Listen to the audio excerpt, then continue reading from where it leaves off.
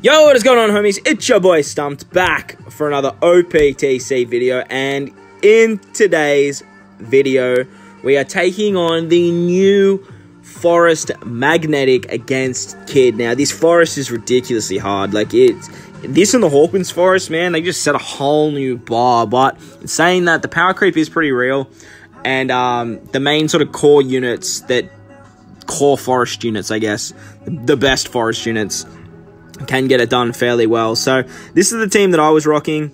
It managed to do it quite well. Shanks crew just being an absolute beast. Rainbow Captain helps out quite a lot. So we have our boy Shanks crew as the leader here, completely rainbowed out, and limit broken key. Not overly necessarily though, with bullet support for the extra damage, but just a stat booster really. We have VV Becker. Now VV Becker is key limit broken. Not necessary to key limit break them, but I just recommend key limit breaking this unit. They're one of the best units for forest garb challenges, all of the really long extensive content. These guys do it incredibly well. The next unit we have is Luffy Zoro. Luffy Zoro has one of the best switch abilities in the game, especially for long content like Forest. The fact that you can just get one turn of utility by switching is ridiculous. Plus they have a stupidly good special for Free Spirit and slashes, which like this whole team is really well. This whole team actually is, except for VV Becker when you form them, or if you are Rebecca. But saying that, their special just does so much and is so handy for this Forest. We do have Koshiro. That's what his name was. I want to say Kiyoshiro, but I knew that wasn't right when I was filming the actual gameplay. So we do have him as a support on Zoro. This is pretty required, to be honest. We need a way to remove the defense up on the page 1 X-Drake and Hawkins stage, so that's where this guy comes into play. Just an incredible support unit. So unfortunately it is a limited rare recruit support, so that's kind of sucks, but just makes this content, or that stage, which is already ridiculously hard, so much easier. The next unit we have is the incredible Sabo Koala. Something to note here is, and something that I had to do, was actually limit break key them. That extra cooldown for these guys is incredible. I would recommend it as well, limit break keying this unit. You don't have to max them, just get them to the cooldown slot. Look at that recovery too, 791, that's huge. But that extra cooldown is essential. We also have Halloween Ace as support on these guys here. Halloween Ace is not required. Definitely helps, but if you don't have Halloween Ace and you're trying to use this team, you need to make sure that when you get on the Big Mom stage that Luffy Zoro doesn't get binded, so you can utilize their switch ability to remove the bind on that particular stage. So you can reset the game over and over again if you don't have this unit, but if you have this unit, slap it on Sabo Koala, because he has one of the best supports in the entire game. I need to put some investment in my ace, actually, now I'm looking at it. Finally, we have probably arguably the best rare recruit in the entire game in Ivankov and Bond Clay. These guys are limit broke key, whether that's essential or not. I wouldn't even argue that this is not worth limit break keying. Rare recruits do not take nearly as many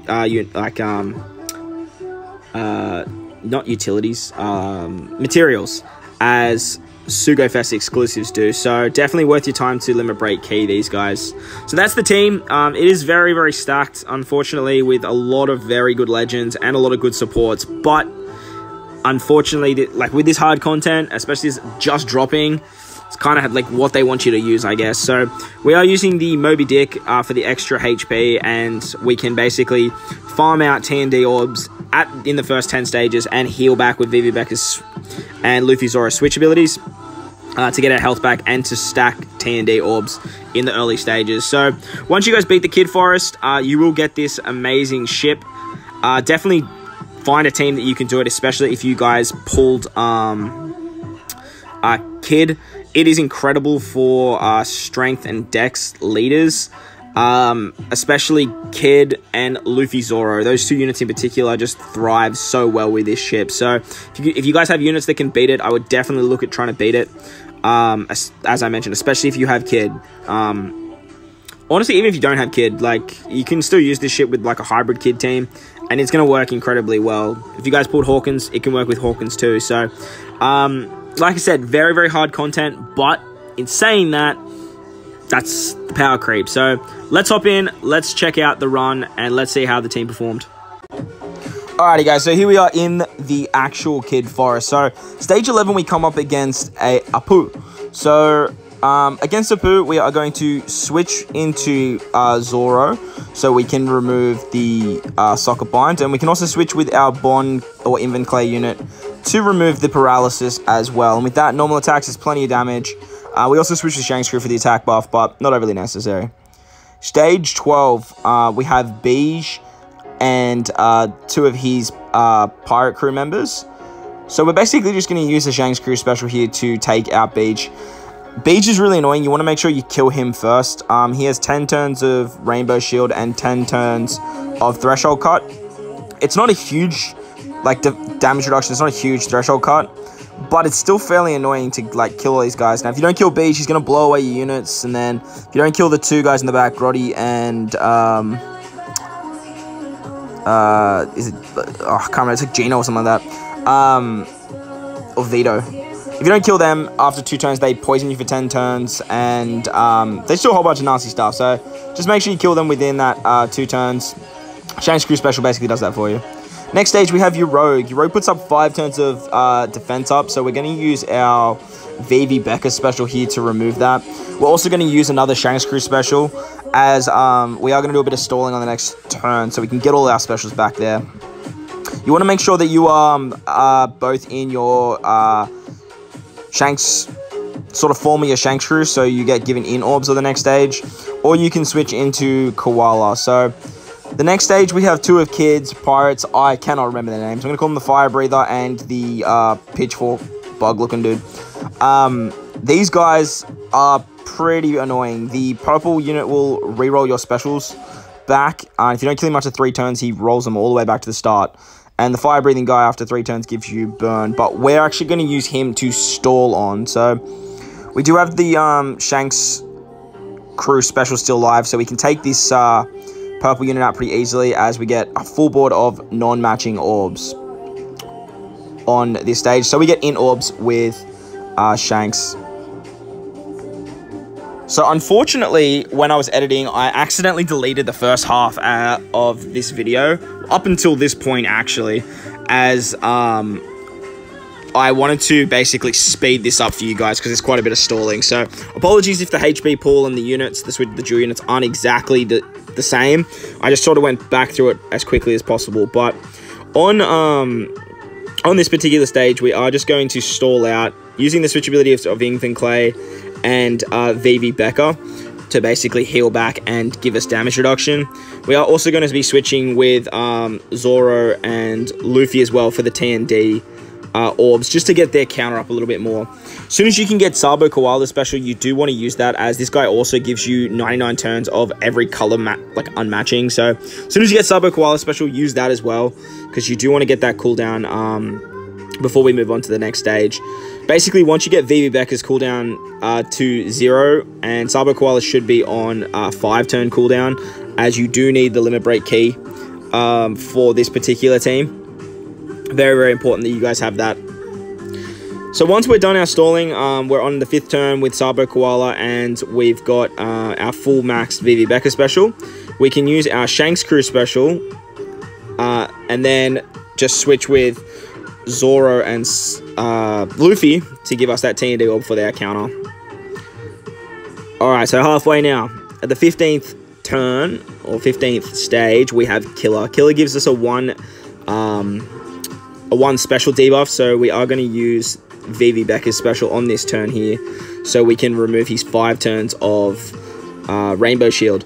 He has a counter mechanic too, and it is fairly a decent counter. So, like, you either need to kill him or have a unit that just does absolutely no damage if you are stalling. And by no damage, I mean, like, no damage at all. So with our switch abilities, the color affinity from VV Becca and our Shanks crew special carryover from the turn before, we have so much damage that we can just take out Killer. On stage 16, we have Big Mom. Big Mom is fairly annoying, but this is where we can kind of like set in stone our units. When we kill Big Mom, we want to make sure that we have all of our red units on the same rotation. So as you guys saw there, she binds 2 random units for, what is it, 8 turns, something like that. As you guys saw there, we do have the support of Halloween Ace on our Sabo Koala for 3 turns of bind removal. And we got fairly lucky because our Shanks crews and our Zoro Luffy didn't get binded. You want to make sure that you are in your Shanks crew form for the damage reduction. And we are going to use the switch abilities of... oh, sorry, you don't need the switch abilities of Invin Clay for this particular stage, as she wipes the end of turn buffs, as you see here, before she attacks. So, on Big Mom, I'm going to switch into Invinkov to give us, well, to remove the paralysis. Then we're going to use Sabo Koala's special here to give us a full board of orbs. Now, you can, if you are Koala there, you have color affinity, but it's really not necessary to kill Big Mom, as we do have quite a bit of damage. We do want to use the Shanks crew special here before we switch with Vivi Becca. And we want to make sure that we are Zoro, Vivi, and Invinkov before moving into the X-Drake Page 1 and Hawkins stage, which is coming up here. So this is where we're going to get all of our red units on the same rotation whenever we're doing our switches. And this stage here, I had the most trouble with out of all of the stages. It is very, very finicky, this stage, because it involves you guys moving units, like moving targets. So that's fairly annoying, but it is what it is.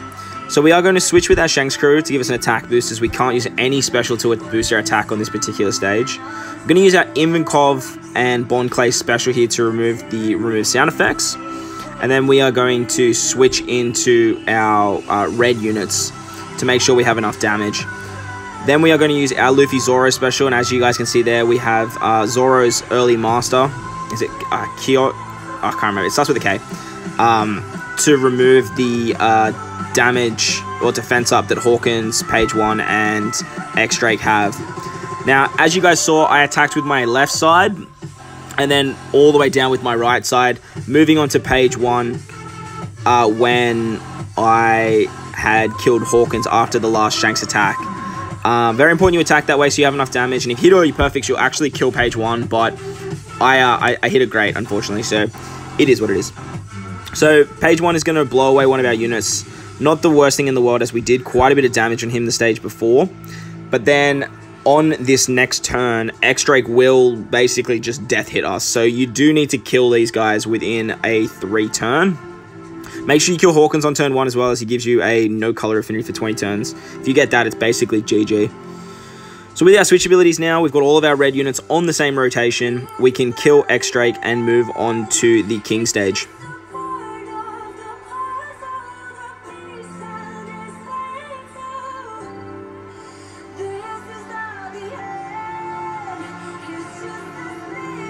Alright, against King, he does some pretty funky stuff, this guy. He gives us a Despair at the start for 6 turns, and he binds our ship for 5 turns. Gives himself 3 turns of Rainbow Shield, 3 turns of Threshold, and he can't be debuffed by anything but Poison. We're going to use Luffy Zoro switch ability here, and we're just going to switch with basically all of our units, making sure that we stay as the Shanks crew for the damage reduction when the gloom does go away. As I said, the easiest way that I found from here on out was just to keep the red units. If you have one of the red units out, all of the red units should be out. Every single turn, King is going to make one of the random color, like one of the colors non-matching. I think he goes blue, purple, Dex, red, and then finally Psy or yellow. Now, after he does that, he basically blows away all your whole crew, except for your captain, and you lose, basically. So, we are utilizing our pinch healing that we have on our units, as obviously all these units are maxed and all rainbowed. So, we are using pinch healing against King here to make sure that we can just basically survive the shots that he gives us. We are below 50% HP, so our bottom 4 units in terms of Ivankov, Saber Koala, Luffy Zoro, and Vivi Becca all have their pinch healing activated. So as you guys can see there, we get around 7,000 healing every turn. He hits us for about 8,000, so we can stall out the turns here until the yellow orb debuff is on, and then we are just going to blast King.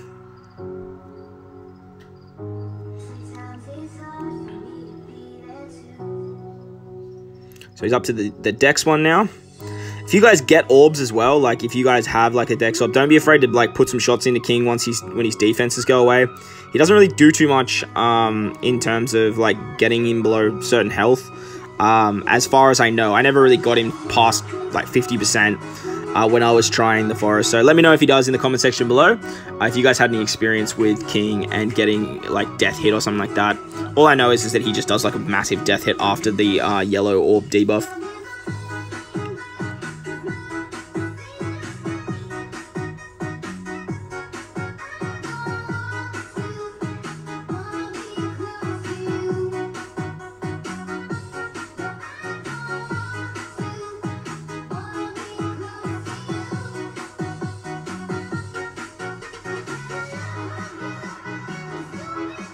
Alright, so now he's given us the yellow orbs unmatching debuff, which is fine because we have Shanks crew as our leader.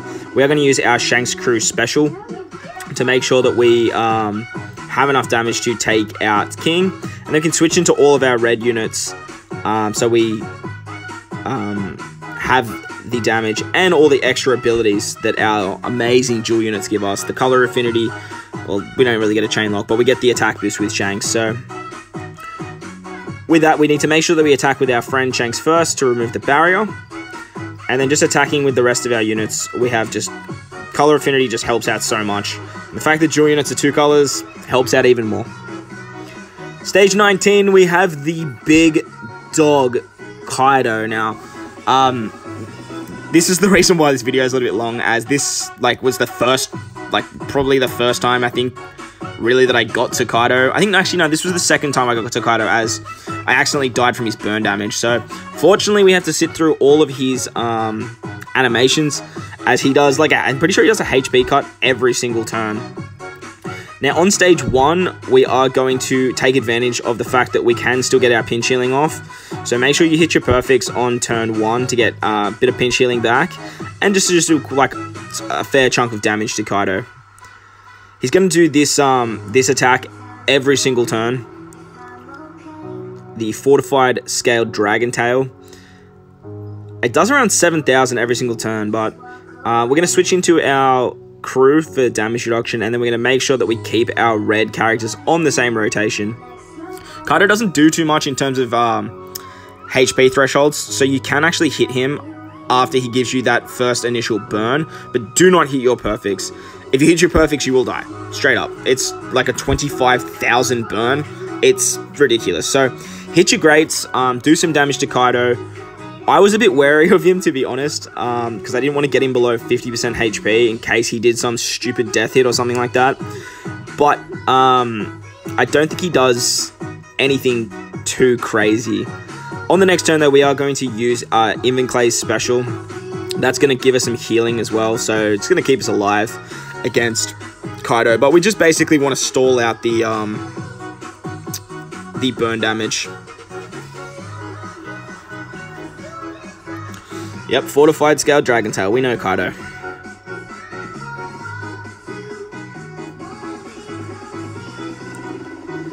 Alright, so we're going to switch into our red units again, making sure that all our red units are on rotation. This is the only time we break it, but it manages to make its way back in the end. So, going to switch into Bond Clay and then use the Bond Clay special for the 5 turns of crazy healing.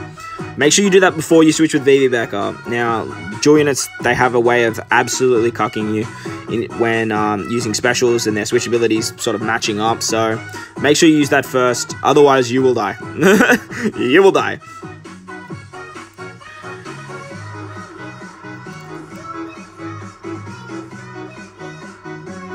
Alright, so I got Kaido to around 50% HP, as I mentioned, I don't think he does anything like too crazy if you get him below 50% HP, but I didn't want to take the risk. So now that we've got 2 turns of burn, we are going to switch with all of our dual units that are available to us. That gives us a full board of orbs, which is excellent. And that means we can switch into our red units when we get to the final stage. But most importantly, make sure you use that Shanks crew special first, as VV Becker and Shanks crew special, well, the switch and the special, they clash. So you need to make sure you use the Shanks crew special first so you can carry over the chain lock into the final stage, and then switch into VV, Zoro, and Koala. Again, make sure you do not hit your perfects. The chain lock of Shanks will help you guys out quite a lot, and the switchability effects are just going to give you so much damage to kill Kaido with grades. Alright, we move into the final stage against the Big Dog Kid. The Big Dog Kid, we've been waiting to see you this whole time, mate. It's taken me a day to see this bloke. The first time I see him is the first time I kill him. So we're going to switch with Sabo Koala first to give us color affinity. Then we can use the Sabo Koala special for a full board of orbs. We can then switch with Luffy Zoro, use their special for the 2.75 times orb boost. And then finally we can switch into Rebecca for the final red unit. And with that, we don't have the burn anymore, so you can hit your perfects. Now we can just kill Kid.